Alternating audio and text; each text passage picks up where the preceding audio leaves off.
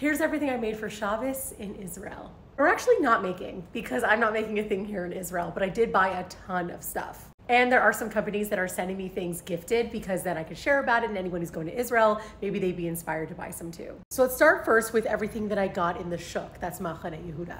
And I'm starting this on Thursday, so this is what I'm wearing on Thursday, and then the video will continue on to Friday. We'll see how I look then. Starting with this glorious pita, freshly made. It is beautiful and so soft. I also bought popcorn in the shuk. It didn't come in this bag. I transferred to these bags. It is so delicious and salty. I also bought a couple pretzels because they're freshly made and look so good. Okay, now let's see what's in the bag. I bought some watermelon and cantaloupe. And then I bought tons of dips and salads, pickles and olives. You know how on Fridays, Justin goes and gets all those dips from that market in New York, the one that's owned by Yemenite and Israeli? Well, this is what it's like. Do you think I bought enough? Oh my God, look at this.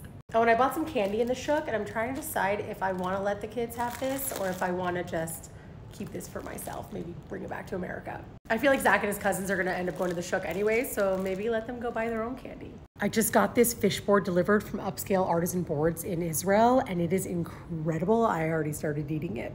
Taking a little bit from the end, so it looks like I'm not touching it, right? This is so good. We just got a bunch of stuff delivered from Holy Aioli. It looks so good. There's so much here.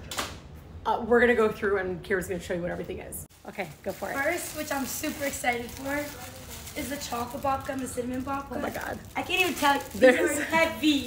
I'm so excited. Then we have some chicken soup here with noodles.